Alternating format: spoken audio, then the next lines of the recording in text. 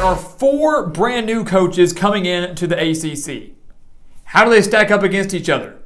And can any of them come near the top with Dabo Swinney, the king of the conference? We're here to answer that question and more, guys, where today at the Gridiron Expert, we are going to rank all 14 of the ACC head coaches going into this 2022 college football season. And we're just going to go ahead and jump right on into our rankings, guys. Coming in at number 14 in the ACC, we've got Mike Elko, the new head coach at Duke. So Elko is one of those brand new head coaches we were talking about. And I will say it was time for Duke to move on from David Cutcliffe. A legendary head coach, the quarterback whisperer for many, but I'm not so sure that Mike Elko is the right answer for Duke. He did have 2 top 20 defenses during his time as defensive coordinator at Texas A&M, each of those coming in the last 2 seasons. He spent 4 years down in College Station. But in 13 years as a defensive coordinator, he only had 4 top 25 defenses. I mean, some would say that's great. For me, that's not a great mark. Elko is relatively young, finally getting his break at a Power 5 conference, hopefully fixing this defense at Duke that was absolutely horrendous. But for a guy that has no prior head coaching experience and somewhat of a sketchy track record, we're going to put him at last in the conference. Coming in at number 13, Jeff Collins at Georgia Tech. He is not a new head coach, but Georgia Tech might be on the market for one if Collins can't deliver in 22. Georgia Tech, we knew we were going to be in the midst of a rebuild, switching from that triple option to that more pro-style attack. But Jeff Collins is just 9-25 in 3 years with the Yellow Jackets. He's 24-35 overall as a head coach, and he will be gone at the end of 2022 if he does not get Georgia Tech to a bowl game. Many say he's kind of standoffish, both with the media and with other coaches and players. He's not a great recruiter. He went 3-9 in 2021. He's won just 3 games every year during his time in Atlanta, and if he pulls that again, he will be gone. Coming in at number 12, Brent Pry at Virginia Tech. Brand new head coach with the Hokies, and one of those 4 that we talked about. Pry was the Penn State defensive coordinator from 2016 to 2021 and had top 25 defenses in Happy Valley in 4 of his 5 years with the Nittany Lions. The only year that he didn't was 2020, that wild COVID year. He's going to bring a physical style to Virginia Tech, a defense that was pretty bad last year in 2021. A physical style, a disciplined style, but we know that he's in the midst of a major rebuild in Blacksburg. Tons of questions on both sides of the ball. Really, the million-dollar question is, can Brent Pry fix it? We're not basing really these rankings on what they can do. It's what they've done in the past, and that's why he comes in at number 12 to go along with his no years and no experience as a head coach. Coming in at number 11, another new head coach, Tony Elliott at Virginia. First-time head coach at Virginia. He served as the offensive coordinator at Clemson from 2015 to 2021, has been with the Clemson Tigers since 2011. Well, this was a home run hire for me by Virginia. Elliott is a great recruiter, a great offensive mind. He's going to work alongside one of the better quarterbacks in the country now in Brennan Armstrong. He helped lead Clemson to 7 ACC titles, helped lead them to 4 national championships, won 2 of those national championships. Elliott, really to me, was the perfect fit for the Cavaliers, and he comes in at number 11 in our coaching rankings. Coming in at number 10, Dino Babers at Syracuse. Some would say he deserves to be lower on this list, maybe somewhere around 12th on the list. But he does have some head coaching experience and did have that 1 solid year at Syracuse and nearly got them to a bowl game in 2021. 2022, though, might be his last year. Babers led the Orange to a 10-3 season in 2018, but they've won just 11 games in the last 3 years. He's 29-43 overall with the Orange, just 1 bowl game during his time. If he fails to get to a bowl game in 2022, he will be gone as head coach of Syracuse. In at number 9, Mike Norvell at Florida State. Norvell went 38-15 in 4 years at Memphis, including a 12-1 mark in 2019. But during his 2 years with Florida State, Norvell is just 8-13, including a 5-7 mark last year. By Florida State standards, that is unacceptable. And a 6-6, even 7-5 record in 2022, while that would get Florida State to a bowl game, would be considered a failure and unacceptable by many of the fans. Norvell has to quickly turn things around if he wants to remain down in Tallahassee. I believe he is way better than all the other coaches we have mentioned already, but not enough to be considered to be in the upper half of ACC coaches. Coming in at number 8, Scott Satterfield at Louisville. You know, I think Scott Satterfield bought himself a little bit of time at Louisville by going bowling in 2021. If the Cardinals had failed to reach bowl eligibility, Louisville might have a brand new head coach, and we might have 5 new coaches in the ACC this year. Satterfield is 18-19 in 3 years with the Cardinals. He returned to star quarterback in Malik Cunningham in 2022 when he has to be able to utilize that talent. Louisville needs 7 to 8 wins to maybe save his job. Great offensive mind, sometimes questionable decision-making, sometimes questionable defenses, sometimes questionable recruiting. Scott Satterfield has a lot to work on, but he does somehow find himself right outside of the upper half of ACC coaches. In at number 7, what begins the top half of ACC coaches, Jeff Hafley at Boston College. He is 12-11 in 2 years with the Eagles. And I would say that the 2 years that Hafley has had with Boston College, they feel way different than anything that Steve Addazio produced. Remember that Boston College never exceeded 7 wins under Steve Addazio. And Jeff Hafley, in his 2 years, has had 6 wins each time. Phil Jurkovec, if he doesn't get hurt last year, I think Boston College exceeds that 7-win mark. And I think they definitely can do it in 2022.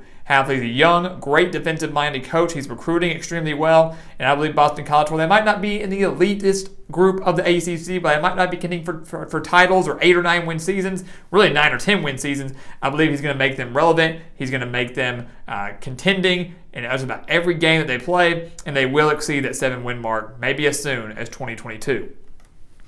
In at number 6, Dave Doeren at NC State. Many think he should be higher on this list. And I battled. I almost put him up at number 5, but I couldn't have the guts to do it. Dave Doeren is 64-49 in 9 years with the Wolfpack. He has 3 9-win seasons at NC State, including a 9-3 season in 2021. 2022 is shaping up to be his best year yet. But we have heard that time and time again at NC State. This is Dave Doeren's best squad yet. They are loaded with talent, and typically they fall short of those expectations. He cannot afford to do that last year. The fact that NC State has fallen short of sky-high expectations under Doeren in a couple of years during his time there is why he finds himself at 6 and not any higher than that. And at number 5, Pat Narduzzi. Some would say he deserves to be 6. The one thing that separates Pat Narduzzi and Dave Doeren is the fact that Narduzzi has an ACC title to his name. Narduzzi is 53-37 during his time with Pittsburgh, 7 years with that program. He has made 2 ACC championship appearances, and of course last year won his first ACC title, getting that win over Wake Forest and finishing the year at 11-3 with a loss in the Peach Bowl. Pittsburgh, once again, is up there as a coastal favorite. They have the new addition of Keaton Slovis at quarterback to replace Kenny Pickett. Jordan Addison, unfortunately, is gone, so that's a huge blow to this program, but hopefully Keaton Slovis can pick up right where the offense left off. Pittsburgh is a contender in the Coastal. They are, when you look at the schedule, a team that could win another 10 or 11 games in 2022, and Pat Narduzzi is going to be a major reason why they can achieve that. And at number 4, Mack Brown. If you look at the stats just recent years, you would say Mack Brown doesn't deserve to be 4th. But we're looking at the entire body of work here, guys. And Mack Brown is a legendary coach.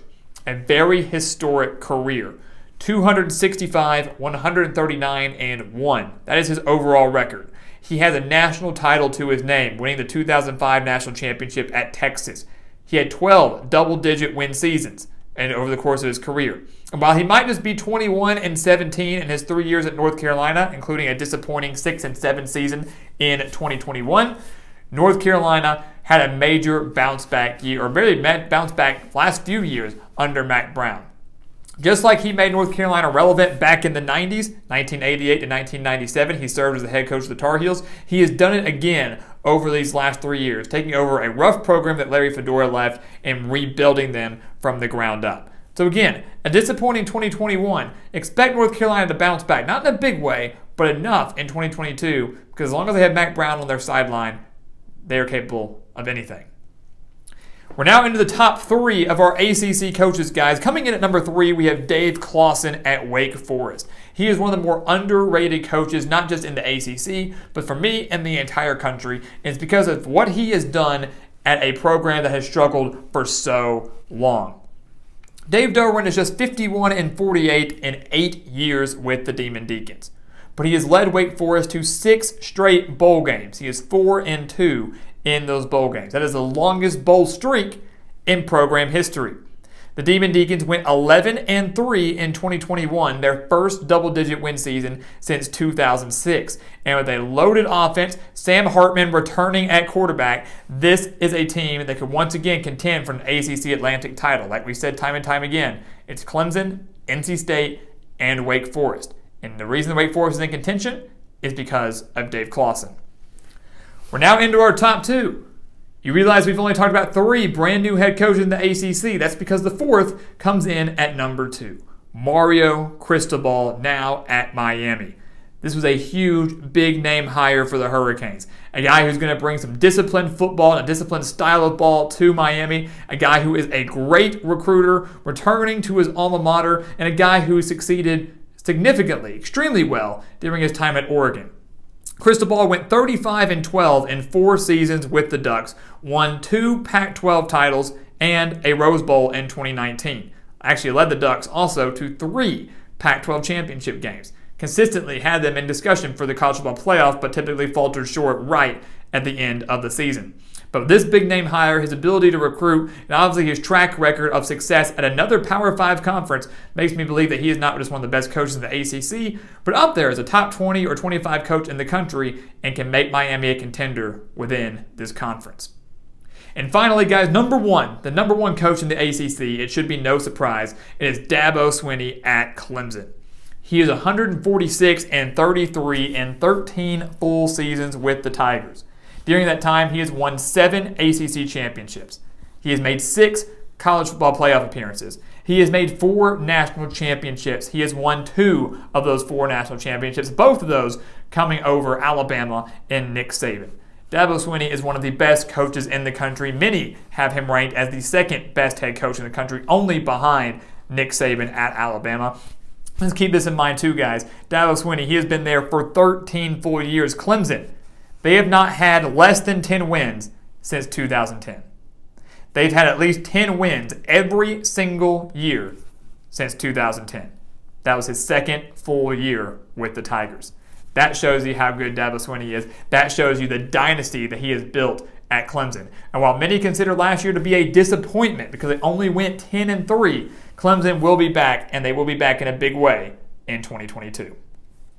So guys, there you have it, our ACC coaching rankings heading into this upcoming season, 1 through 14. We want to hear from you. Where would you rank these 4 brand new ACC coaches? Where do you rank them among each other? Where do you rank them among all the other current coaches within the conference? We want to hear your rankings so we can debate and discuss down in the comments below. But until then, guys, please continue to like, comment, subscribe, share our videos. Make sure to check out everything down in the description below. And once again, guys, thank you so much for watching, and we will see you next time right here on The Gridiron Expert.